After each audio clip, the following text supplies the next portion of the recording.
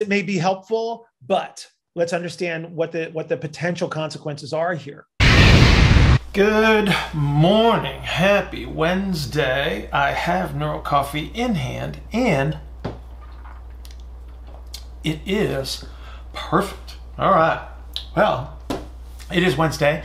That means that tomorrow morning, 6 a.m., Coffee and Coaches conference call as usual. Always great calls, great questions, lots of fun. Please join us. The link will be on my professional Facebook page just prior to the call at 6 a.m. So I'll see you then.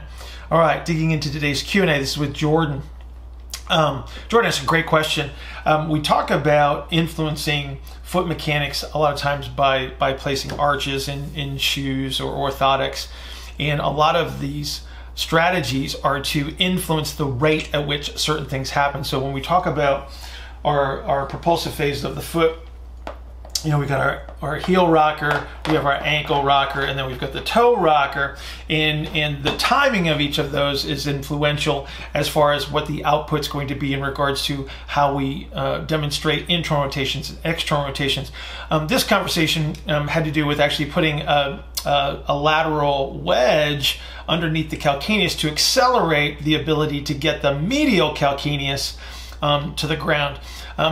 Sometimes can be very useful, but there's always secondary consequences to everything that you're going to do under these circumstances. And so the thing that I want you to recognize here is that if you can understand those secondary consequences, then we can be a little bit more judicious as to how we're going to apply these things, whether we're going to use them for extended periods of time, and how do we determine how long or when we're going to actually use them. So Jordan asked a great question here. I think it's going to be very helpful for a lot of people, especially in regards to foot mechanics and wheres and whens. Okay. So if you'd like to participate in a 15-minute consultation, please go to askbillhartman@gmail.com, askbillhartman@gmail.com, and put 15-minute consultation in the subject line so I don't delete it. We'll arrange that at our mutual convenience. I will see you tomorrow morning, 6 a.m. For the Coffee and Coaches conference call. Everybody have an outstanding day. I'll see you later. I guess it just made me think about it, but are these the people that have a hard time getting into that medial? They kind of skip around mid-propulsion. They're having trouble getting to the medial aspect of their calcaneus. Is that, whether it's like baseball, cricket, whomever, are those the type of people you might actually use like a lateral wedge if it doesn't hinder their performance, assuming? I rarely hear about ever using, most people I've been around always say like never use a lateral wedge for whatever reason in terms of orthotics. But would this scenario be like possibly beneficial? That's a big fat maybe. Yeah. I mean, from a concept standpoint, yes, but let me offer you this. If I give you a medial wedge, okay, what did I just take away from you? What are the consequences? So there might be a benefit to get the medial foot contact with a lateral wedge, okay? Right. But what is the secondary consequence of giving somebody a lateral wedge? Shortening mid-propulsion. What did you take away? Like, what can they no longer do? Pronate. That would be a normal, natural representation of stepping forward. Pronate.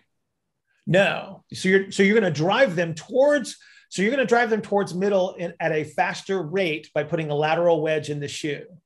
Okay. Where do you initially contact the ground when you step forward towards early propulsion? Lateral aspect. Yes. So you're taking away a lateral foot contact.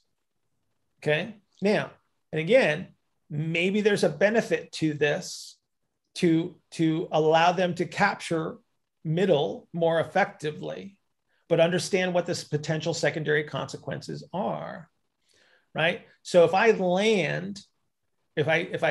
try to make a lateral heel contact and I immediately get pushed to the medial aspect of the calcaneus, okay, you just accelerated me in that direction very quickly, right? So now, here's what I want to do.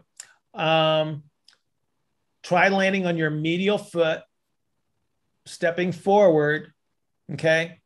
And then, and not internally rotating the tibia. It's hard. It is hard. It's very hard. Okay. So do I want to land? Do I want to land in that representation? Now, what would be another potential consequence? So if I take away the ER position at ground contact, do you think you're going to try to find the ER representation somewhere else? Probably. Probably. Okay. That's a really good answer, actually. Okay. Now think about where it might show up. I'm imagining upper extremity or the. Don't even go that far. Like you don't even need to go that far. Don't go that far. Yeah. Yeah. Okay. So. Yeah. Uh-huh. So you see the foot. So you see the foot slam down into the medial foot contact, but the tibia stays out. Right?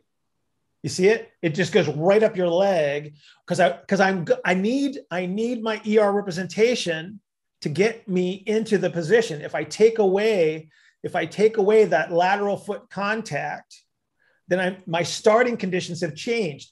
I'm going to land in middle, but I'm still going to try to stay ER'd. So where do you think the center of gravity is going to want to go as I'm landing in an early propulsive foot?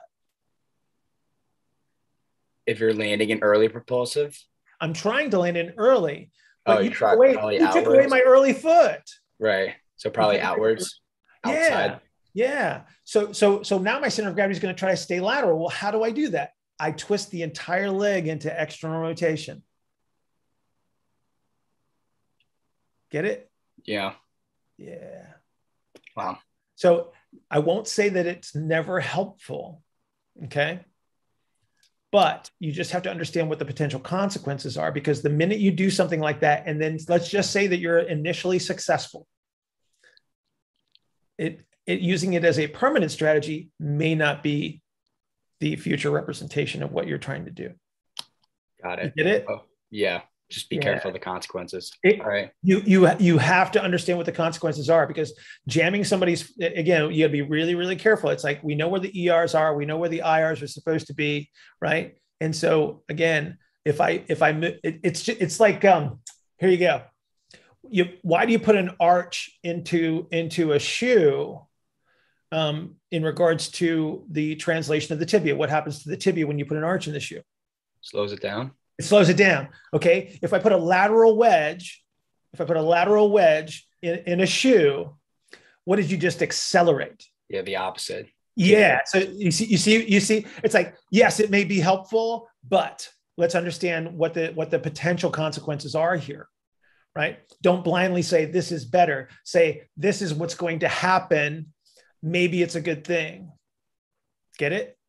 Yep. Makes a lot of sense. Cool. Yeah. Thank you. Uh-huh.